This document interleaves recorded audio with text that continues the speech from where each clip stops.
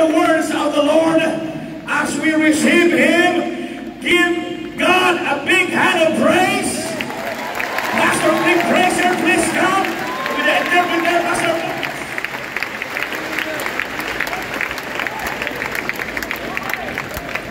And praise the Lord, everybody. Purihin ang Diyos sa lahat.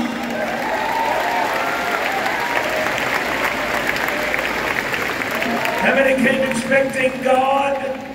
Ilan ang naparito na may pag-asa o maasa sila sa Panginoon? To do great and mighty things. Na siya'y gagawa ng dakilang bagay na makapangyarihan. Today. Sa araw nito. Today. Sa oras nito. Today. Sa araw nito. Today is the day of salvation. Ito ang araw ng kaligtasan. Hallelujah. Purihin ang Diyos. I'd like for us to go right to the word of the Lord today. Tayo po'y daraan muna sa mga salita ng Diyos sa oras na ito. We'll look together at 1 Samuel chapter 9 and verse 1.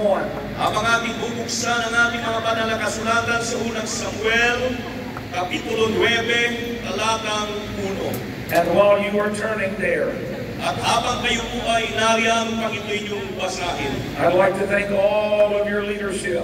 Nais kong pasalamatan ang lahat ng inyong mga namiminuno, These wonderful men of God, ang mga pinunasan ng Diyos, for their great kindness to me. dahil sa kanilang kabutihan sa akin. It is my great honor to be with you this week. Isang napakalaking karangalan na makasama sa inyo sa linggo ito. And I thank you for allowing me to minister the word of the Lord. At salamat po na ako inyong binigyan ng pagkakataon upang pagdala sa mga salita ng Diyos. To Brother and Sister Buckland, Kay Brother and Sister Buckland, Brother and Sister Robertson, kay Brother and Sister Robertson, Brother Matthew Buckland. kay Brother Matthew Buckland, These are people that I love and appreciate very, very much. kay mga tao na ating tunay na hinahangaan. Brother and Sister Mallory as well. Brother and Sister Mallory ay gayon din. Amen. 1 Samuel chapter 9 and verse 1. Unang Samuel, Kapitulo 9, talatang 1. Now there was a man of Benjamin whose name was Kish, the son of Abiel, the son of Zeror, the son of Bechorath, the son of Aphiah, a Benjamite, a mighty man of power. May isang lalaki nga sa Benjamin na ang pangalay Sis, na anak ni Abiel, na anak ni Zeror, na anak ni Bechorath, na anak ni Aphiah, na anak ng isang Benjamita, na isang makapangyarihang lalaki na may tapang. And he had a son At siya'y whose name was Saul, a choice young man and a goodly. And there was not among the children of Israel a goodlier person than he. From his shoulders and upward he was higher than any of the people. At siya'y may isang anak na lalaki na ang pangalay Saul, isang bata at magising. At sa mga anak ni Israel ay walang lalong magising na lalaki kaysa kanya. Mula sa kanyang mga balikat at hanggang sa paitaas ay lalong mataas siya kaysa sinuman sa bayan. The asses of Kish, Saul's father, were lost. Kish said to Saul his son, "Take now one of the servants with thee, arise and go seek the asses." At ang mga asno ni Sis na ama ni Saul ay nawala. At sinabi ni Sis kay Saul na kanyang anak, "Ipagsama mo ngayon ang isa sa mga bataan at ikaw ay tumindig at hanapin mo ang mga asno." Verse number 19 of that same chapter. Sa ganun ding kapitulo sa talatang 19. And Samuel answered Saul and said, "I am the seer. Go up before me unto the high place, for ye shall eat with me today, and tomorrow I will let thee go." Please notice the last part of that verse. "And will tell thee all that is in thine heart." Sa talatang 19, ang sabi ng banal na kasulatan, at sumagot si Samuel kay Saul at nagsabi, "Ako ang tagakita. Umahon kang magpauna sa akin sa mataas na damo, sapagkat kakain kang kasalo ko ngayon. At kinaumagahan ay payayaunin kita at sasaysayin ko sa iyo ang lahat na nasa loob mo. 1 Samuel chapter 10 and verse 5. Sa unang Samuel kapitulo 10 talatang 5. After that thou shalt come to the hill of God, where is the garrison of the Philistines. And it shall come to pass, when thou art come thither to the city, that thou shalt meet a company of prophets coming down from the high place with a psaltery and a tabret and a pipe and a harp before them, and they shall prophesy. Pagkatapos ay darating ka sa pulong ng Diyos na nandoon ang isang pulutong ng mga Pilistyo. At mangyayari pagdating mo roon sa bayan na magkakasalubong ka o makakasalubong ka ng isang pulutong ng mga propeta na lumulusong mula sa mataas na dako, na may salterio at pandereta at flauta at alpa sa harap nila, at sila ay magsisipang hula. And the Spirit of the Lord will come upon thee, and thou shalt prophesy with them, and shall be turned into another man. At ang Espiritu ng Panginoon ay makapangyarihang sa sayo, at maghuhula kang kasama nila, at ikaw ay magiging ibang lalaki. I'd like to preach this afternoon upon this thought. Nais kong dalhin sa inyo mga salita ng Diyos sa ganitong kaisipan. There is more in you than you know. May mas higit pa na nasa iyo kaysa nalalaman mo. Turn to someone near you Ibalik mo yung mata sa katabi mo and tell them there's more in you than you know. at sabihin mo sa kanya na may mas bagay pang nasa iyo kaysa nalalaman mo. Come, let's lift our voices and pray aloud. Tayong lahat ay manalangin sa ating Panginoon. Sige, taas natin ang ating mga tinig sa ating pananalangin. O Diyos na makapangyarihan sa lahat. And you may be seated. Kayo po'y makakaupo na. The story that we have read together Ang mga talata na ating nabasa ngayong hapon is the story of a young man named Saul. ay ito'y isang pangyayari patungkol sa isang taong nagngangalang si Saul, In the process of becoming the first king of Israel. na ito'y bago po siya maging unang hari ng bansang Israel. Now Saul does not begin as a king. Tandaan po natin na si Saul ay hindi nagpasimula bilang hari. Actually, far from it. Sa totoo lang ay malayo po siya sa pagiging hari. Saul is the son of a powerful man, Si Saul ay isang anak ng isang mga pangyarihang tao, but not a religious man. pero hindi relihiyosong tao. Saul doesn't seem to know very much about God at all. At si Saulo ay walang higit na unawa patungkol sa Diyos sa pasimula. He doesn't seem to know much about the man of God. At wala siyang kaunawaan o kapahayagan patungkol sa tao ng Diyos. He seems to know very little about the things of God. Meron lamang siyang kakaunting kaalaman patungkol sa mga bagay patungkol sa Diyos. He is from very humble beginnings. Siya po'y nagpasimula sa isang napakababang panimula. He is of the tribe of Benjamin, Siya'y mula sa tribo ni Benjamin, which was the smallest tribe of Israel. na itong pinakamaliit na tribo sa bansang Israel.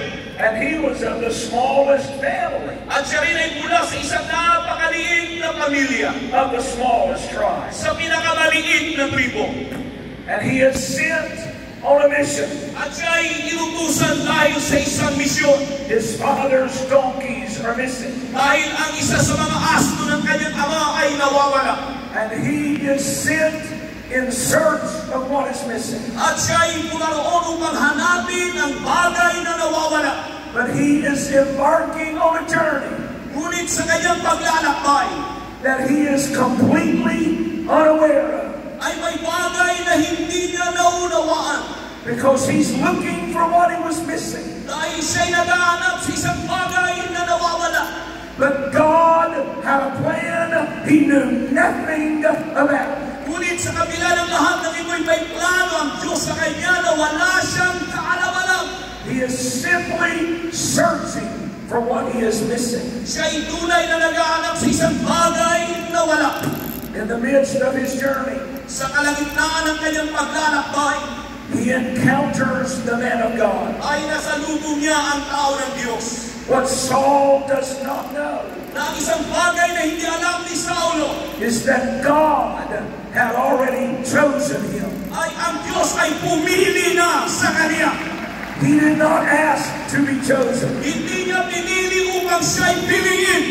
He had no idea he was chosen. Wala siyang kaalam-alam na siya po'y napili na. But he was chosen of God. Pero siya'y pinili na ng Diyos. He's not looking for it. Hindi po ito ang bagay na kanyang hinahanap. But it is looking for him. Pero ito ang naghanap para sa kanya. Hallelujah. Hallelujah.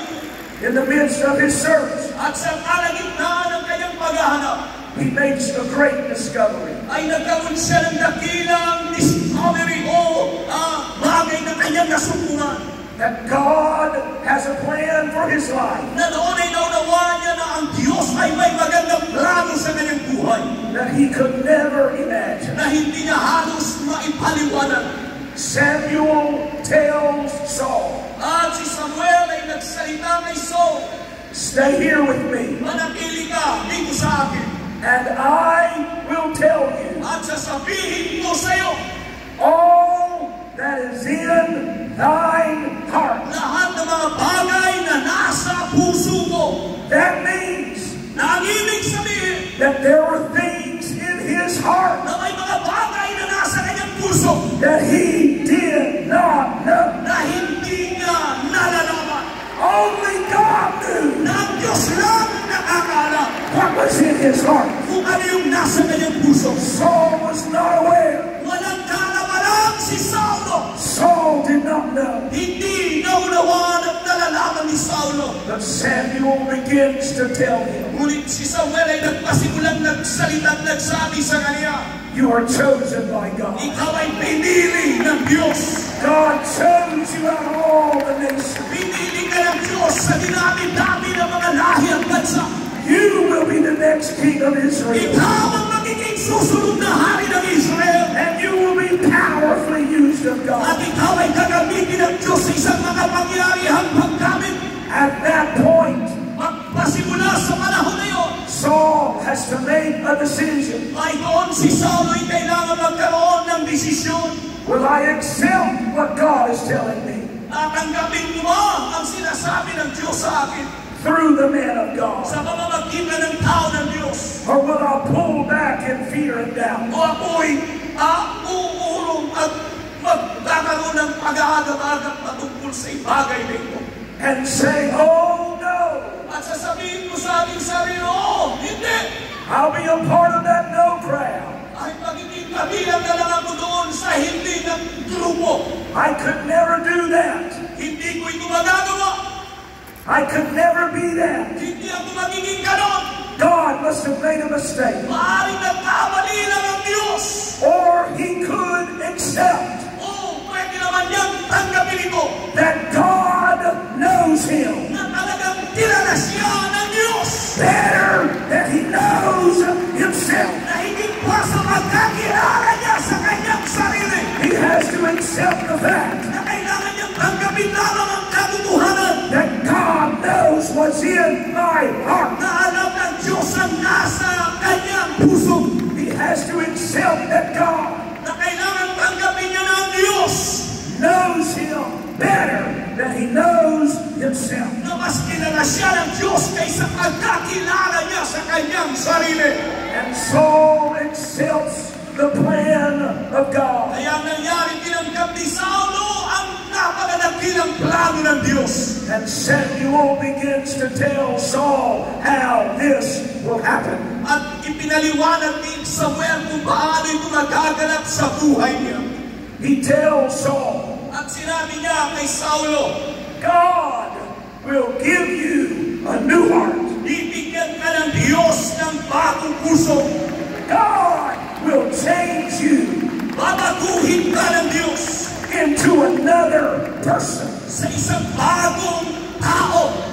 You will not stay the same, Hindi ka na magiging katulad ng dati. but you will be changed. Ngunit ikaw ay babaguhin. Only God Tanging Diyos lang has the power ang may kapangyarihan to change your na life magbago sa buhay mo from the inside out. mula sa loob palabas. But God Ngunit ang Diyos has the power. ay may kapangyarihan. Hallelujah. Oh yes, purihin namin ang ating Panginoon. Hallelujah. Saul, you will be changed. Saulo, ikaw ay mababago.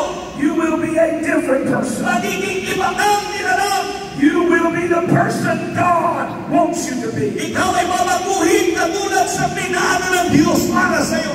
Oh, hallelujah. Purihin ang Diyos. And here's how it will happen. At ganito ang pwedeng mangyari.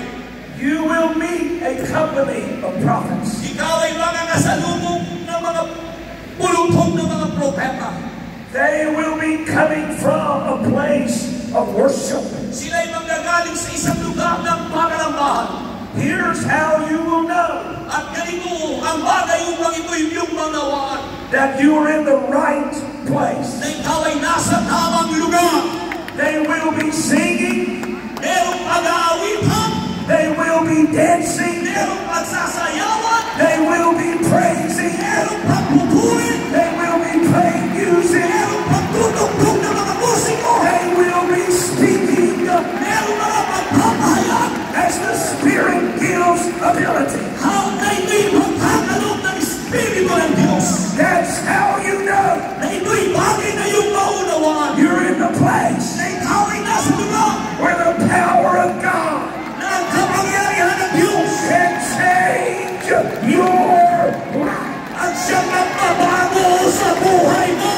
If you're in the right place, Na pag ikaw ay nasa tamang lugar, it doesn't matter how great your addiction. hindi pinag-usapan kung gaano kalulog ka sa iyong bisyo. It doesn't matter how dark your past. Hindi natin pinag-usapan kung gaano kadilim ang kahapon mo.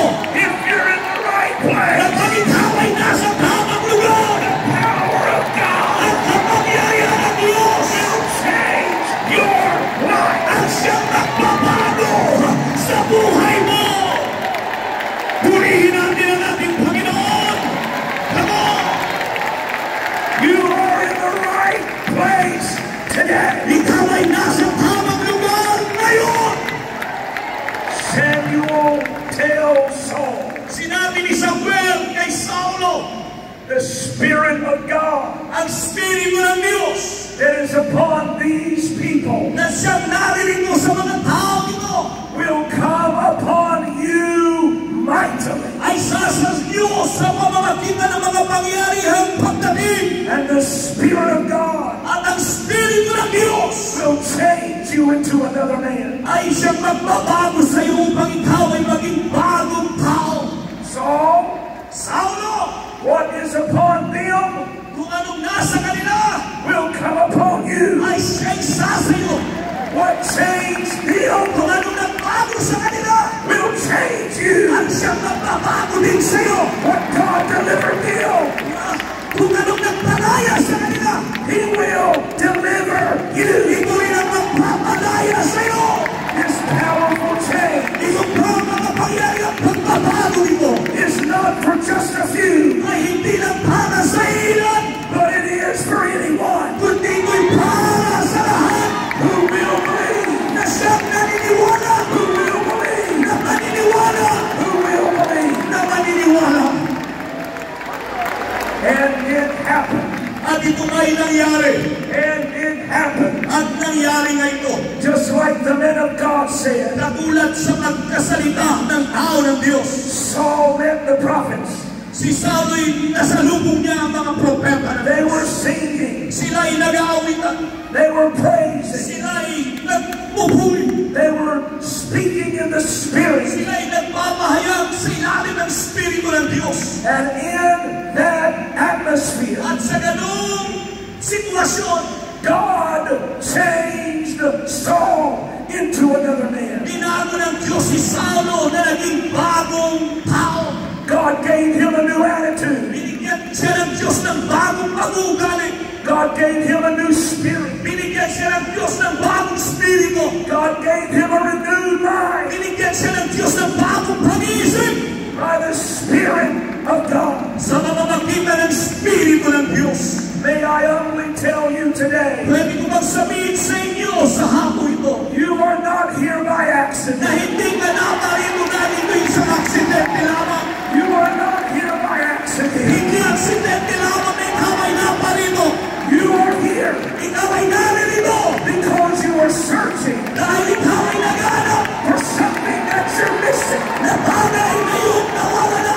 But God, ngunit ang Diyos, but God, ngunit ang Diyos, has more for you. Ay may higit pa para sa iyo. He wants to tell you na nais niyang sabihin sa iyo what's in your heart. Na kung ayun nasa iyong puso.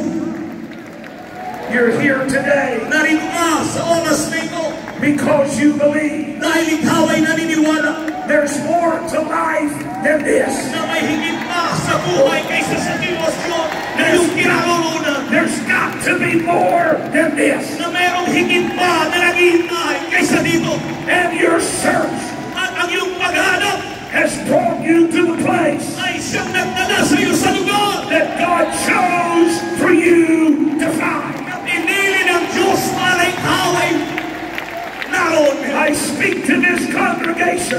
Ako'y nagsasalita sa bawat isa sa atin. The word from God. Mula sa salita ng Diyos. There's more in you. Na may masigit pong nasa iyo. That you can see. Na higit pa sa nakikita mo. There's more in you. Na may higit pong nasa iyo. Than what you know. Na higit pa sa iyong naunawaan at nalaman. Almighty God. Ang makapangyari ang Diyos has chosen. Ay pinili ka. He's brought you here. Dinala ka ngayon sa lugar na ito. For a purpose. Dahil may layunin siya. God has a plan. May plano ang Diyos for your life. Para sa buhay mo. That is greater than you can imagine. Na mas higit pang nakila kaysa sa kaisipan ng unawa mo. God wants you. Nais ng Diyos na ikaw to be a part of His great kingdom. Ay maging kabahagi ng kanyang dakilang kaharian. But you've got to believe it. Ngunit kailangan mo itong sampalakayanan. You've got to believe it. Kailangan mo itong paniwalaan. You've got to believe it. Kailangan mo itong paniwalaan. You've got to believe. Kailangan kang maniwala. That what you feel. Na kung ano ang bagay yung nararamdaman is sa the iyo. power of God. Ay ito'y kapangyarihan ng Diyos. You've got to believe. Kailangan mong paniwalaan. That no matter where you come from. Na kahit saan ka nagmulat ng galing. No matter what your family is Na like. kahit anong klaseng pamilya pinanggalingan mo. No matter how far you may feel from God. Maaaring kahit gaano kalayo ang pakiramdam mo, na gaano kakalayo sa Diyos. God chose you. Pinili ka pa rin ng Diyos. Do you believe it? Naniniwala ka ba yan? Today is the day for a miracle. Ang araw ay may araw para sa iyo at may milagrong naghihintay. Sige, purihin natin ang ating Panginoon. Tanggapin natin ang salita ng Diyos. Sige, maniwala ka. Sa palatanayan mo ngayon. You may ask, Mari ikaw ay nagtatanong, can God change me? mababago pa ba nga ako ng Diyos? Can God forgive me? Mapapatawad pa ba kaya ako ng Diyos? Can God love me? Mamahalin pa kaya ako ng Diyos? Can God choose someone like me? Pipiliin mo ng Diyos ang katulad ko na tao. Let me remind you, Paalalahanan kita ngayon, you're in the company of people ikaw ay nasa pulutong at grupo ng mga tao who found God na nakasumpong din sa Diyos. just like He is finding you. Nakatulad sa paghahanap niya sa iyo ngayon. We were searching Kami rin ay minsan ay naghanap for what was missing in our lives. yung bagay na wala sa buhay namin. And God found us. At nasumpungan kami ng Diyos.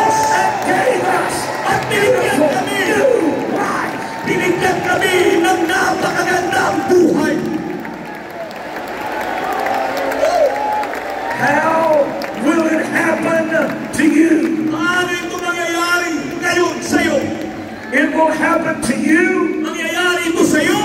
just like it happened to Saul. Na katulad sa nangyari rin kay Saul. You're in the right place. Ikaw ay nasa tamang lugar. You're surrounded by people. Ikaw ay napapalibutan ng mga tao. Once we were lost, Nakaninilay natin. but now we're found. Pero nasumpungan kami ng ating Panginoon. Once we were blind, Kami rin ay dating bulag. but now we see. Pero ngayon ay nakakakita na. Once we were hopeless, Kami rin ay walang pag-asa noon. but now we have hope. Ngunit ngayon may pag-asa na. By the power of God, Sa pamamagitan ng kapangyarihan ng Diyos. you can repent of your sin. Ikaw ay pwede magsisi ng iyong kasalanan. You can be baptized in Jesus' Ikaw name. ay pwede mabautismohan sa pangalan ni Jesus. You can be filled with the Holy At Ghost. ikaw ay pwede mapuspos ng banal na Espiritu Santo. Because there's more in you than you know. Dahil may masigit pa na nasa iyo kaysa nalalaman mo.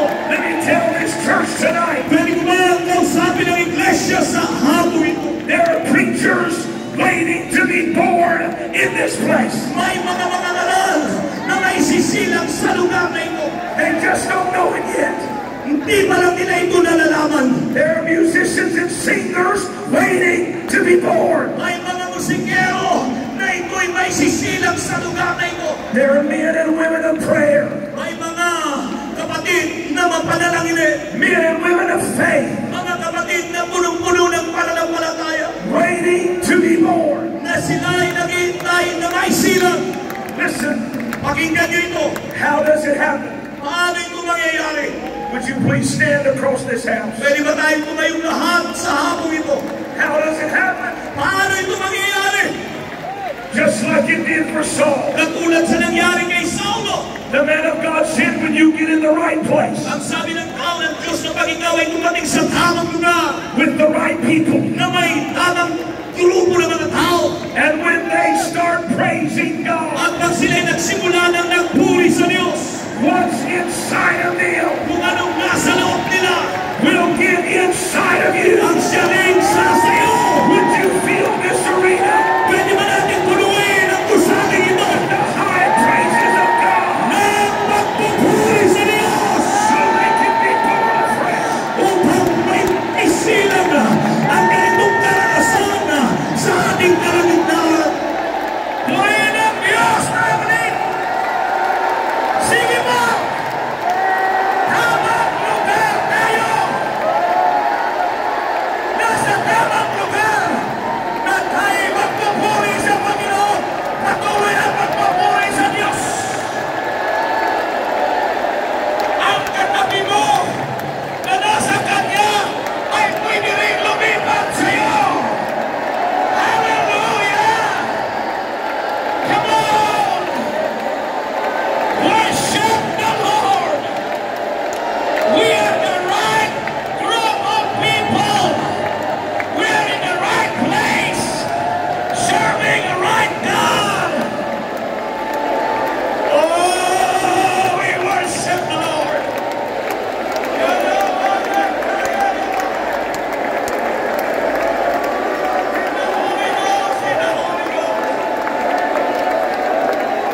Come on, come on, come on. Receive ye the Holy Ghost. Saan ka man ang lugar ngayon, pwede ka magpuspos ng banal na Espiritu. Hallelujah! Hallelujah! Hallelujah!